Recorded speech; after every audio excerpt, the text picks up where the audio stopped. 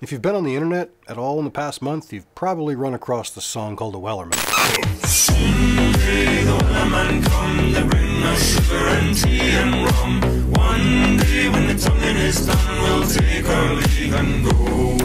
That's what I'm going to show you how to play today, and I'm even going to give away something to play it on, so stick around.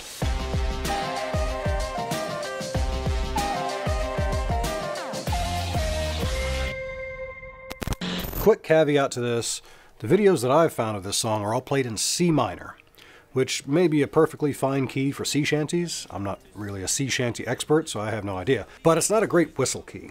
So in order to play in C minor, there's a couple of ways you can go. What I'm going to do today is play it on a B-flat whistle. I'm going to play it in E minor fingering, which will be starting here. This being E minor, or the key, or the note E on a D whistle. You could also play it on an F whistle, and you'd be playing it in A minor fingering. That would work too.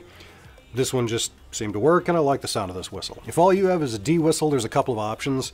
You can either pitch shift whatever you're playing to, download the track from someplace, pitch shift it in something like Audacity, which is a free app, or you can pitch shift your own track in whatever direction you need to in order to make it match up, if you want to play along with one of those tracks online. Or just learn it just for the heck of it, that's fine too. At the end of the video, I'm giving away this Clark whistle. This is some sort of fancy edition of the Clark, 100th anniversary, 50th anniversary, something like that.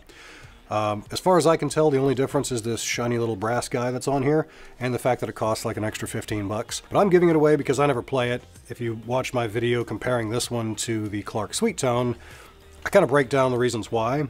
But in that video, I got a lot of feedback from folks who said they really liked it, so I may as well give this away to somebody who's actually going to play it. So stick around to the end of that if you want to get down on this giveaway. In the meantime, I'm going to play this tune on the B-flat whistle, again in C minor, and then I'll break it down on the regular D whistle, just so you can kind of follow along.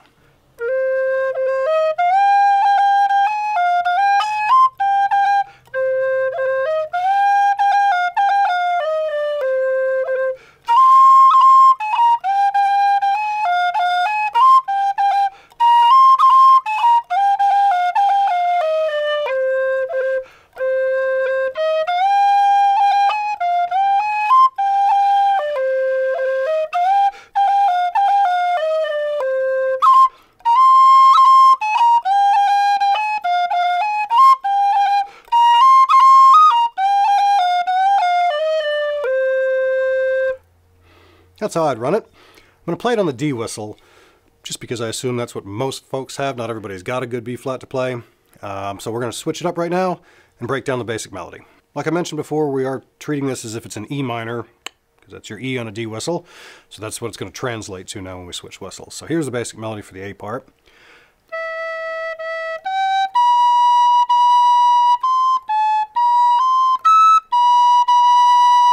This first section will do that.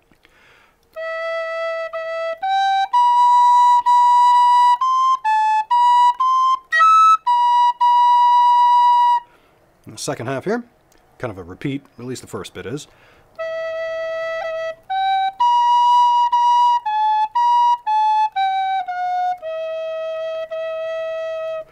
Do that again. Hopefully you notice it's fairly simple. It's just sort of an arpeggio in the E minor chord and then walking back down the scale.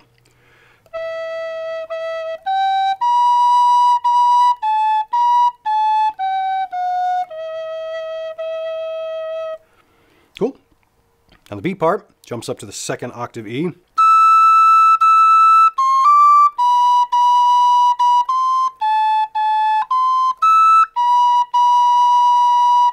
Do that section again. It's just a little bit tricky with the notes that bounce back around that octave. Just keep an eye on that.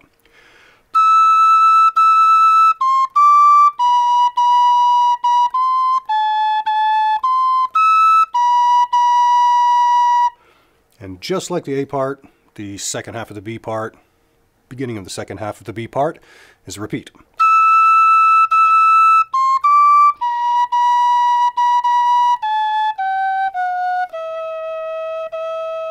And then it just walks down the scale just like the A part did. I'll run that bit again just so you get it.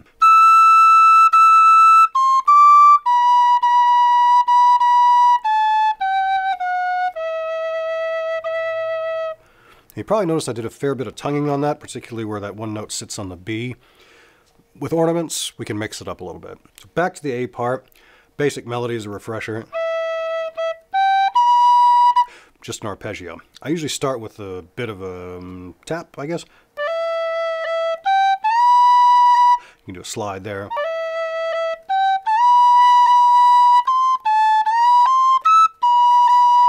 Couple of slides, couple of taps. So nice and quick on that tap, and then sliding from the A to the B. If you want to get more fancy, you could chuck in a couple of rolls, short rolls in this case, particularly on that B, or on the E minor, just the E to start.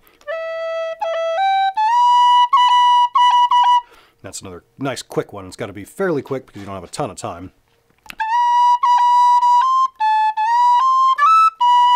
And then doing that same sort of tap that I would do on the higher E. And then a tap to finish. The end of that A part is just a walk down. Short roll there. Couple of things there.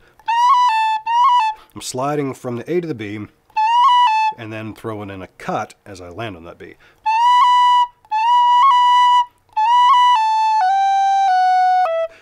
Doing that sort of crossing noise on the G, and then again on the E to finish it up. B part, again, we've got that, I mentioned before, we've got that B that we're sitting on for a bit, so that's how I would start it. So I'm doing a slide off from D to E, which is really how we started the A part too, just an octave lower. And then a short roll. When I land on that B, going from a C natural to the D, I just said B, I meant D. And as I go from C natural to D, it's kind of a cool trick just to pop this top finger off here, the F sharp finger. Has just sort of an inherent natural popping sound that I think sounds pretty cool. And then the short roll on the B.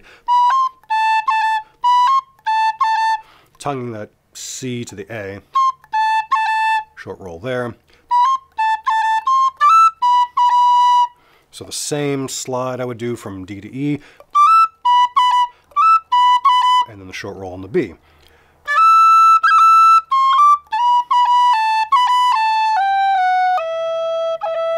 Same sort of walk down, but we are sitting on that B for a minute. Really, I'm just doing a couple of rolls there. In the same slidey grace note kind of thing, coming from, or going to the G and then going to the E.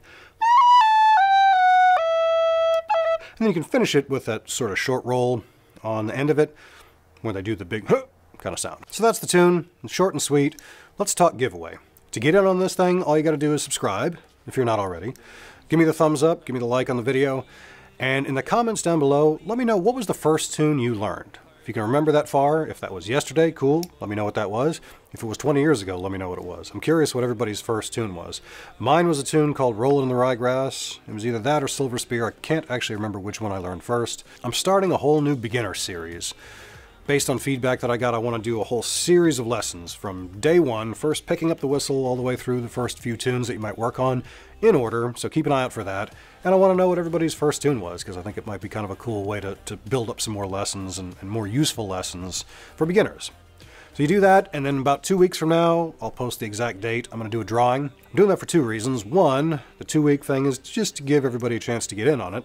And two, because like 2 days ago, I got the Rona. So I'm not going anywhere for 2 weeks. I'm stuck in my house. I will disinfect the crap out of this thing before I send it. I actually have not played this thing since I made that video over the summer. So it's just been sitting in a jar. May as well send it to somebody's good home. So that's what we're going to do. Take care, y'all. I will see y'all in the next one. Cheers, guys.